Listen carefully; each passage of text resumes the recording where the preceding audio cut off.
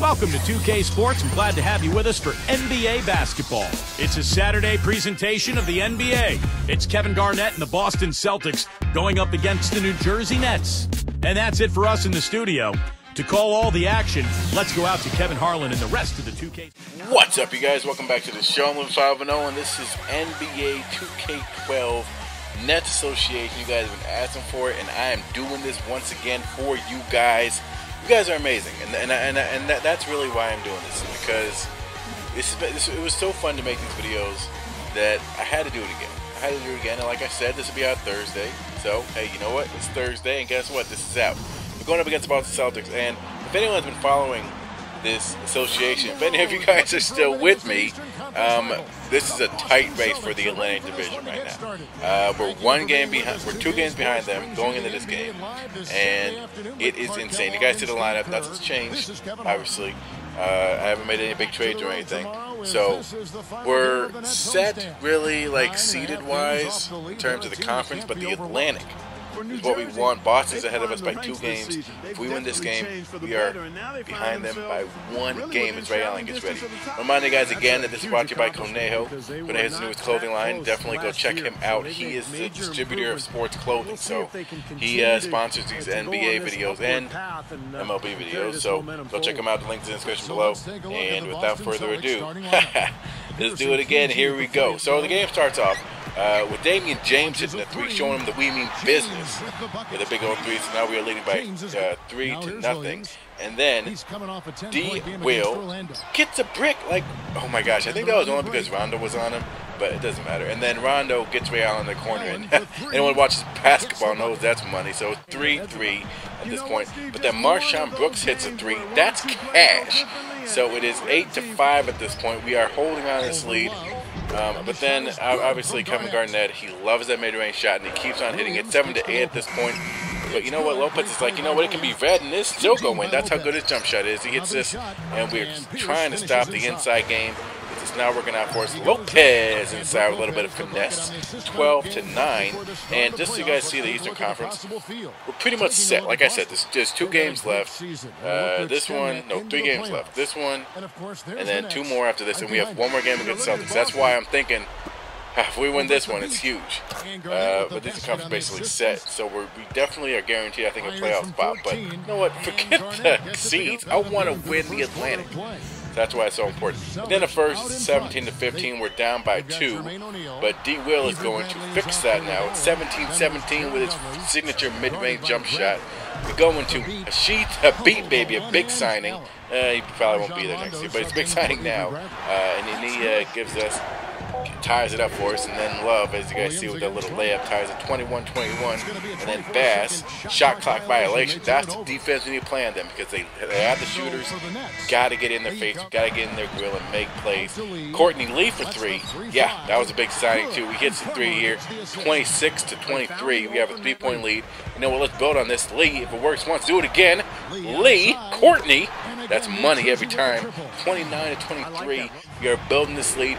Ray Flippin' Allen hits a 3, 26-29, insane. And then Kevin Garnett jumps the pass, hits his mid-range shot, that signature. And that's something that I like about this team. The signatures, it really does look like Kevin Garnett hitting that. Lopez inside for 2, 31-30 at this point. Ray Allen, clock ticking down. That's what I'm talking about. Guy getting his face. We do get in his face. It's a wild shot. It's an air ball. Shot clock violation. And we get a stop. And like you said, you guys see the score. 30-31. It's so incredibly close. Looking for something here. And breakaway to end the quarter. 32-31 by Ray Allen. Hits the fadeaway. That is how halftime is going to come. So, obviously, in the first half, you guys, big play by Ray Allen. Ray Allen is hitting those threes. We've got to get in his grill. What worked was cutting off the passing lanes, getting up in front of them, making them not really, drive the ball as much and come inside on us. And really, I mean, obviously there were shot clock violations, so that's what we need to have happen. So in terms of our side, obviously Darren Williams going to get the assist. He's not getting the points in this game, but he's definitely dishing the ball. Obviously, you see here Lopez inside, he's giving the ball to Lopez. Farmar also doing a good job distributing. So our point guard's doing a good job, but our other players need a hit shot. You guys see D. Will, 2 points, 6 assists. Kevin Garnett, 10 points with a little fadeaway. As the third quarter begins, D. Will actually loses the ball to Ray Allen, and Ray Allen, he still got up to his age. He goes up for the big old slam. So congratulations, Ray Allen, on having pump-up shoes for giving you a little dunk it there. We go to Lopez inside, 33 to 36. Their lead is increasing. We need a big play by Lopez inside, 35 to 38. Still looking for something. They keep going inside on us, and that's not a good idea. We stand strong. We stand strong. D. Will, mid-range shot. That's money. 37 to 40 at this point. They go inside again, and yeah, Kevin Garnett gets position, throws it down. Doc Rivers loving it.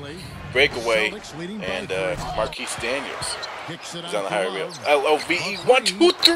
Count it, baby. Still in this game. 48 to 43, and then Marshawn Brooks wide open, misses it. Lopez, put back, misses that too. This is getting out of control here in the third quarter. We cannot make buckets, and then the mid-range shots are killing us. Second chance opportunities for them are killing us. 50 to 43. We go to Lopez inside, 45 to 50. Again, defense making the plays, getting in their face, and another shot clock violation. So we are playing really, really good D on them, and that's giving us opportunities to tie the ball game up. But turnovers are still killing us. Another breakaway slam, 52 to 45 is how the third quarter is going to end. So obviously, we're in trouble. All right, Sly is trying to keep the fans in it, but the fans are like, man, this team sucks. It doesn't look good for the playoffs. We need to enter the playoffs on a high note. You know what I mean? So obviously, the Spice Spark of the game. You know what, Doris? I'm sick of you. I'm taking this over, right? The Spice Spark of the game obviously goes to Boston Celtics for the great play. You know, and if you guys want to hear Doris, then you guys can hear Doris, all right? Because she's talking to them. But at the end of the day, they get Spice Spark of the game because they got the lead. And that's Spice Spark of the game anyways. It's kind of dumb. So I might take it out. Okay. They drive inside, but again, great D inside, 45 to 52. And again, they come inside, and this ends just not working. A great block right there, 52 to 45. We see Brooks for 3. Count it, baby. We're still in this. Gets New Jersey on their feet, 48 to 52. But then Paul Pierce, the truth, goes inside for that one, and a big slam. Take a picture. That's for you, Candace. Williams goes up strong with it and the bucket, and all he needs to complete 3-point play is a perfect release field goal, which he does. 51 to 54. Shot clock winding down, forcing him to make a crazy shot. Does not go in, and that was Ray Allen too, so that could have gone in. But their lead keeps increasing. We need to make a big stop again. Love with the great defense on Kevin Garnett, 58 to 51, looking for a big play. Darren Williams looking to step up, be the hero that he is, and he does become the hero. Oh my gosh. 60 to 54, looking for a big play. Lopez, take a picture. Inside. 60 to 56. Golly, they keep coming inside. It's not working for him. They can keep doing that for all I care. Damian James for 3. Count it. Guess what? We are down by 1. We are down by 1 point, looking for a big play, and obviously their star, that's a little floater, whatever. LOVE, 1, 2, 3, not able to connect with it, but D. Will gets the rebound, kicks it out to Marshawn Brooks. Marshawn, baby, hits the 3. 62 to 62. New Jersey's going absolutely insane. You guys see the assists. That's something D. Will has been doing really, really well this season. It's getting the points. Obviously, get the points, but he gets the assists. You guys saw that. So if that can keep working, then we can do a very, very good job. And that's a charge. Doesn't matter. I switched to Lopez, looking for him to go inside. Clock still ticking down here, and force a bad shot. Oh, didn't even get a shot off. Shot clock violation. So we get the ball with time ticking away in the fourth. D. Will, oh my gosh, he misses a wide open mid-range shot. That's usually money. It doesn't go down. Ray Allen gets the 3. Wide open, does not make it. 62 to 62. Clock ticking down. Last play of the game. I got to call timeout. Gotta call timeout. Fans are just going absolutely insane. Jay-Z's over there kissing Beyonce and stuff. This is absolutely insane. You guys see the points again, like I was saying. D. Will getting the points and getting the assists.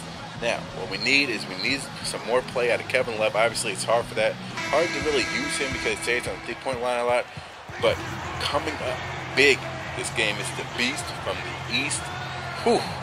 Brook Lopez coming up big in this game. We're looking for him again here as the game closes. Tick-tock, tick-tock, looking for a big play to end the game, give us the lead.